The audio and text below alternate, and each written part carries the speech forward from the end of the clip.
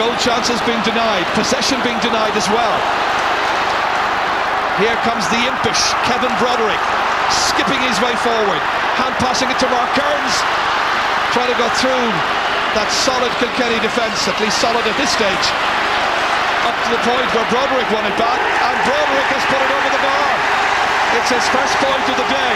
Once the game opens up, he's impish, he's lovely to look at, has the skill, something like Joe Dean.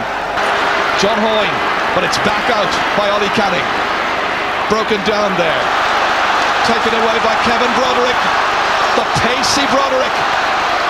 It's like it's an egg and spoon race. He's taking it forward adventurously. Lovely skill getting it over Kennedy. And sure, that is fantastic. He has travelled 45 yards, weaving his way through, up over a man coming to him. You won't see better than that. This guy is on fire. That is worth coming to this match to see. That's worth coming to do. You give £50 to say that, the £25 ticket. If you can see it again, he weaved his way. He is on fire, so God, we will have to win after this.